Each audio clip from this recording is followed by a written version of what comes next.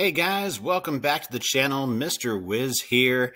Glad to have you back. If you are new to this channel, we build video games. I just finished a series where we did a whole bunch of lessons on building games in MakeCode Arcade. If you're new to MakeCode Arcade and you want to build games, I would definitely check that out. Right now, we are in the middle of a series where we're doing a deep dive into the MakeCode Arcade extensions, which allow us to make our games more professional. So we've already done several, and there's a whole lot more to go. So definitely make sure you're subscribed to this channel if you're not already. Today, we're going to look at the Corgio extension. I'll be honest, I was tempted to skip this one, but I told you guys I was going to do a deep dive on these extensions, so that's exactly what we're doing.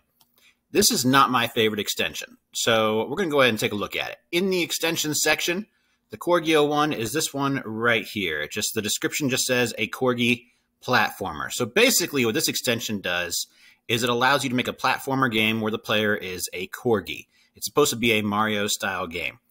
In theory, that sounds very cute and very fun. Unfortunately, in my experience, this extension seems to be pretty buggy.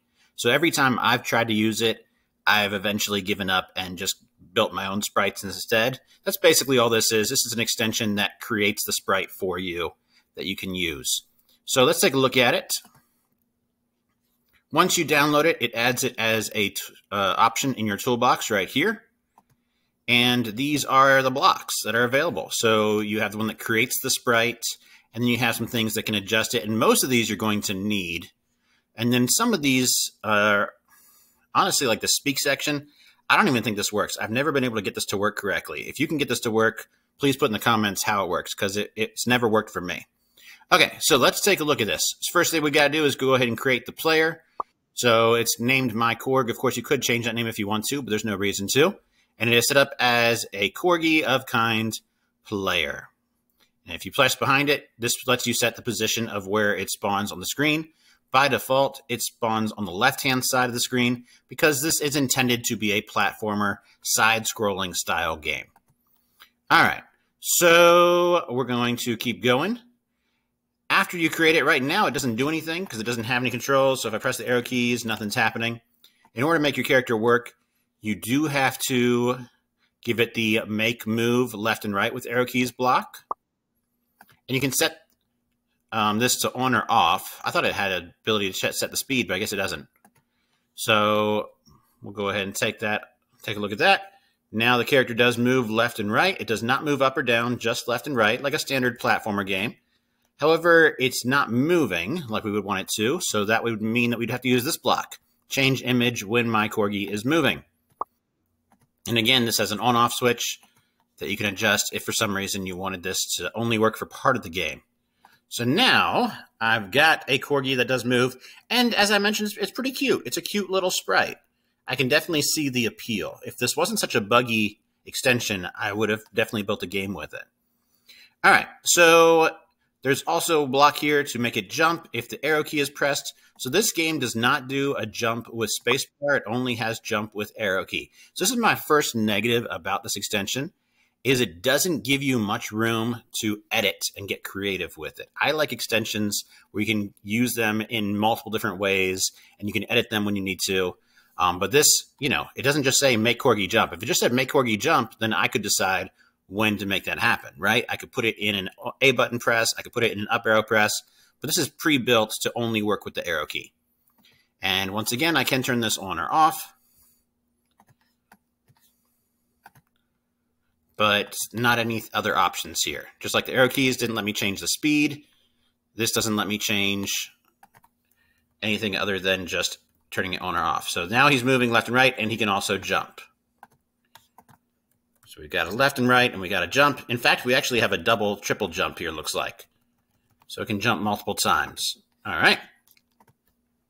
Down below that, we have the make camera follow. So this is going to be important if you're doing a large map. We need the camera to follow the Corgi. Of course, right now I don't have a map, so that's not really important. These two blocks, as I mentioned, make Corgi bark and teach Corgi the word bark. I have been very unsuccessful in using these two blocks. I can't quite figure out how they're supposed to work. I've tried putting it on a button press. I've tried, other things, and I can't ever seem to get these to work. Down here, properties. Here's where we can start to change some of the properties of the Corgi. So horizontal speed is to be the left-right movements. I can adjust that. So if I think 100 is usually the standard speed.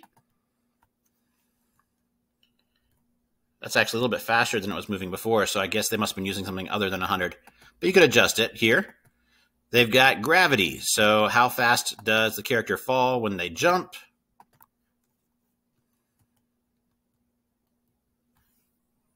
We've got jump speed, which will affect how high he can jump, right? So 100 is not very high in this game.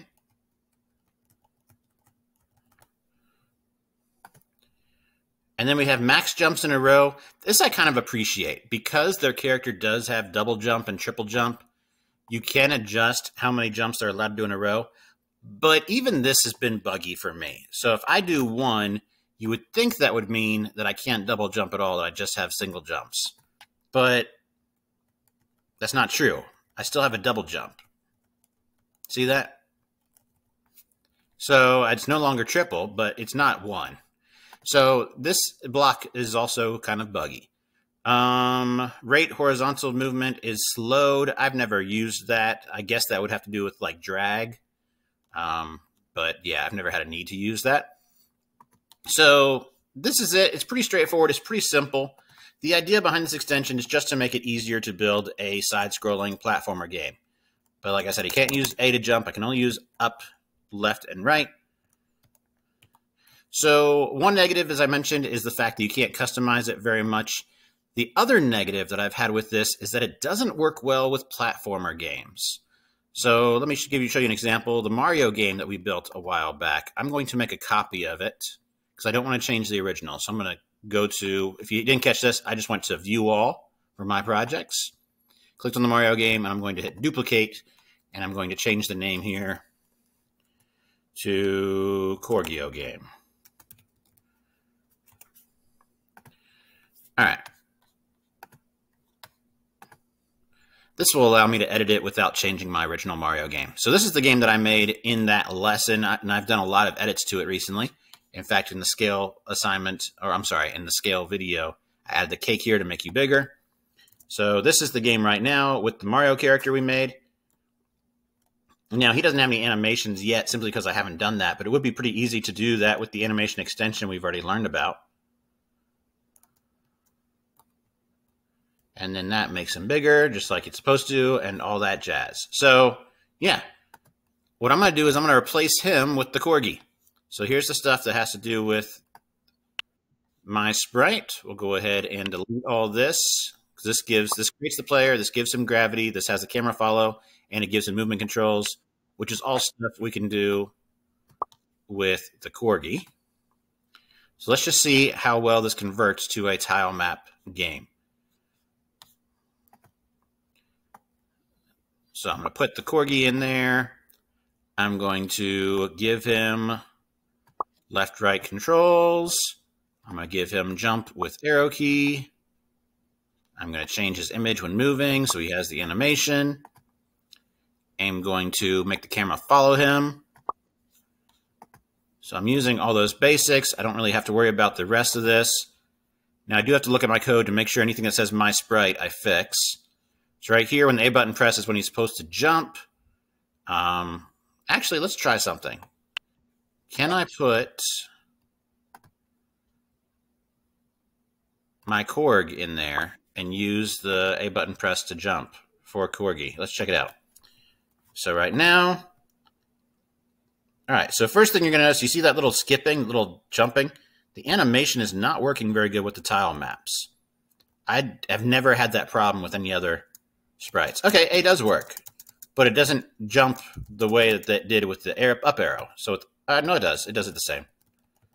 Okay, so I guess you could use regular jumping. You could code your own jumping.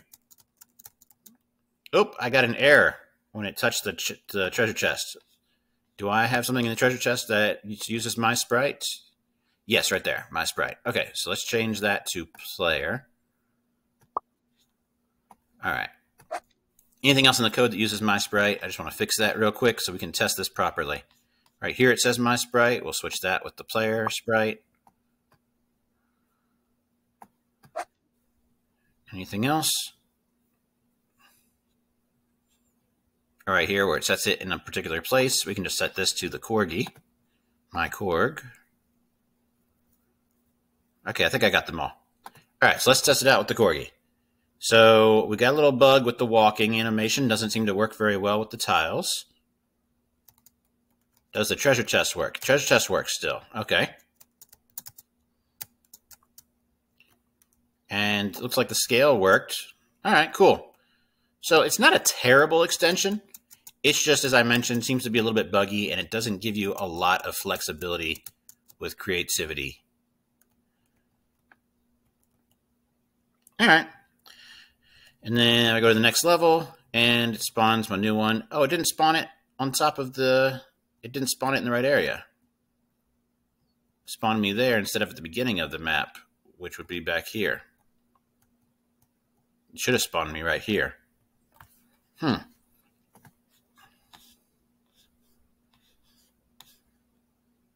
Yeah, I don't know why I did that. So that's basically it. Not a lot to show you with this extension.